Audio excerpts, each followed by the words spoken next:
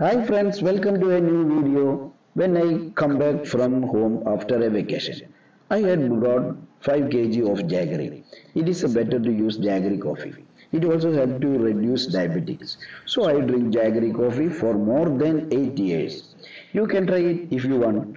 What happened now? The jaggery that came with it, if let in the room, it would melt. So it was kept in a large fridge. It was moved from the big fridge to the small fridge flat 703 after a few months.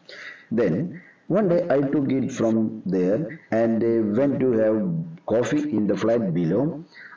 I forget to put in the fridge from there. Later on, loved one there took it and put it in a cupboard.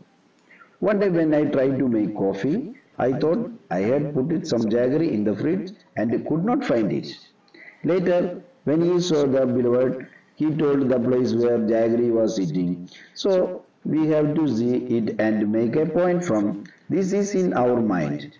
The forgetfulness that occurs in us is never fault or anyone to blame. Something should be forgotten and something should not be forgotten. Learn to forget and forgive. Thanks everyone for stopping by this little video for mine. Bye bye.